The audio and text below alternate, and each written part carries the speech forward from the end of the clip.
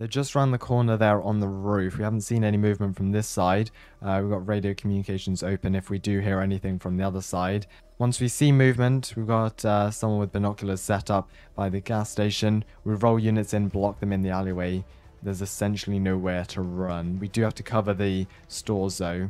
We've got to get units covering the stores because there are some back doors to buildings, but apart from that, there's no escape, essentially. We're in the vehicle ready. Does not look like we've got any movement yet, so let's just hold our positions here until we get the call that they're moving, essentially. And then we just use our vehicle blocking the entrance. There's no way out. And they must move at some point because, as far as I'm aware, they're working for someone.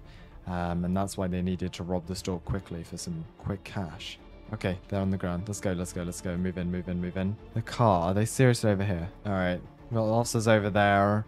2 people armed with guns. They've got no escape around here, so let's just wait this out. At some point, they're going to have to give up. So now it's just a waiting game. Now it's... Oh, they're running... Hold on, hold on. Back to the alley, back to the alley, back to the alley. Back to the alley there. Okay, yep, they're in the alley.